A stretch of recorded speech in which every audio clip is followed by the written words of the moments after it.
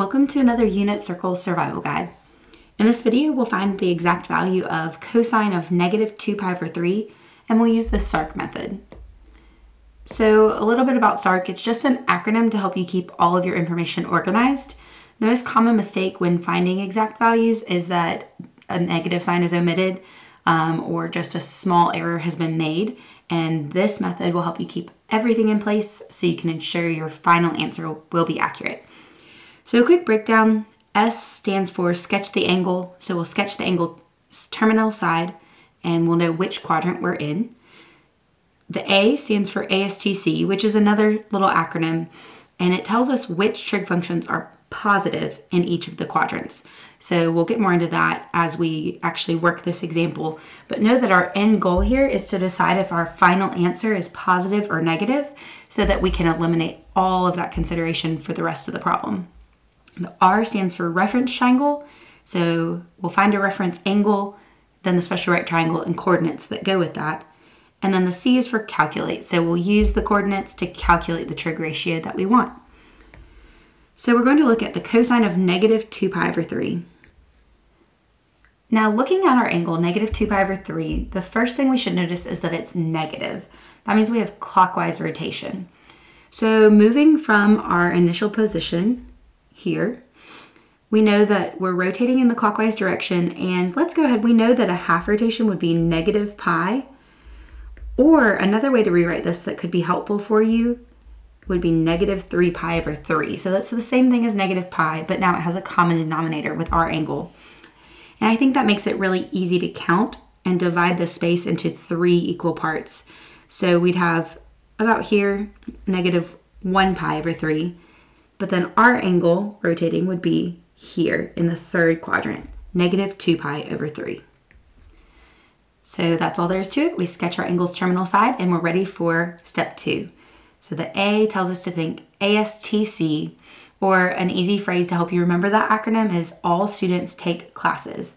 So let's label our quadrants starting in the first quadrant, A.S.T.C. So we're just working our way around here. And this tells us which of the trig functions are going to be positive in each of these quadrants. So in quadrant 1, they're all positive. In quadrant 2, the S tells us only sine and its reciprocal cosecant are positive. The other 4 will be negative. Quadrant 3, that's the one we care about for this particular example. Tangent and its reciprocal cotangent are the only ones positive. So we know our answer is going to be negative. Let's go ahead and make a note of that here. And like I said before, that eliminates the need to make any calculations with negative signs, possibly make a small error. We know that our answer is going to be negative. Let's go ahead and make a note of that, and we can move forward. Before we do, remember we said C was for our fourth quadrant, so cosine and its reciprocal secant are the positive ones in the fourth quadrant. Okay, so now that we've done that, we're ready for step 3. The R tells us to find the reference angle and the triangle and coordinates that go with it. So a reference angle is just the amount of rotation from an angle's terminal side to the x-axis. So that's the space right here, that amount of rotation shown in orange. And because we labeled negative pi as negative 3 pi over 3, another benefit of that is seeing easily the reference angle.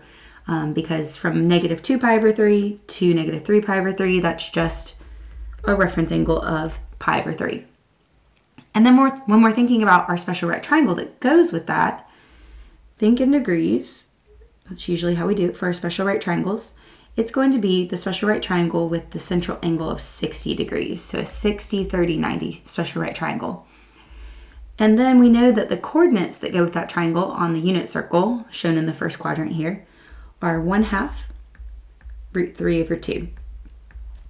And you know that the smaller of those two values should be the x-coordinate because the triangle's shorter leg is on the horizontal axis. If you do need a refresher on your special right triangles and the coordinates and how they work with the unit circle in the first quadrant, I'll post a link to some unit circle basics, and there are several videos there that will help you with that. All right, finally, we are ready to calculate. So to find the cosine of an angle on the unit circle, we simply look to the x-coordinate. Okay, and so From our work in step 3, we can easily see that that's going to be 1/2. And then we've already marked, but don't forget from step 2, our final answer should be negative because this angle, this triangle is actually from the 3rd quadrant. And that's going to tell us that the cosine of negative 2 pi over 3 is going to be negative 1/2. And that's all there is to it. An accurate method, use S.A.R.C, and you'll get your exact values right every single time. I'll post links with more worked out examples, so check those out, and thanks for watching.